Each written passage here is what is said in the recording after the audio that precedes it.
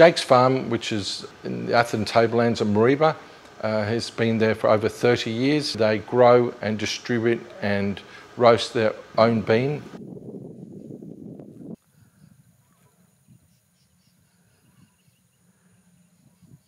Out here we have 85,000 Arabica coffee trees producing a really high quality coffee. The whole plantation consists of about 200 acres with 2 kilometres of creek frontage. We also have a plantation cafe along with obviously the kitchen and the factories and everything else that goes along with it. We have various pumps around the property that are consuming electricity. We also have 4 residences here as well. So along with the residences, the factories, the cafe, the kitchen, the pumps, there's a lot of energy usage to keep a farm going. The biggest energy user on the farm is the pumps. If you can negate the power that you use in your pumps, then you're on a winner. Now that isn't very expensive for the water itself. The main consideration is the power pumping the water out of the creek over the coffee trees.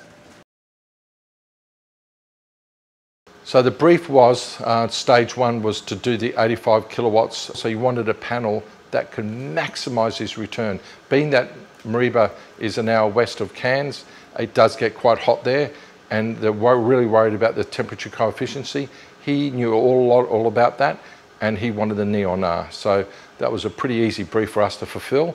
The Neon R, obviously arguably the best panel on the planet at the moment, and I mainly chose it because of the technology behind it.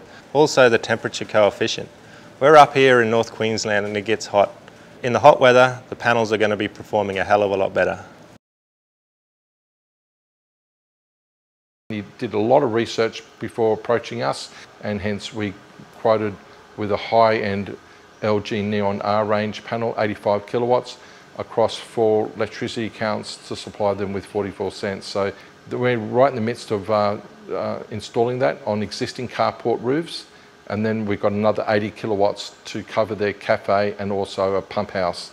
Across the installations, there'll be 165 kilowatts of solar panel and inverters going to be installed across the 4 sites. And savings, stage 1, 85 kilowatts will have a payback period of less than 2 years, even with the high-end quality spec.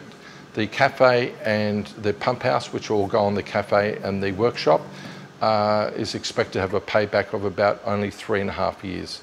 So he's economically, he said it was a no-brainer.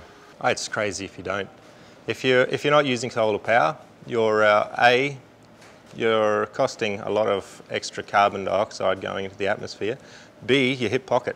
It's the main consideration.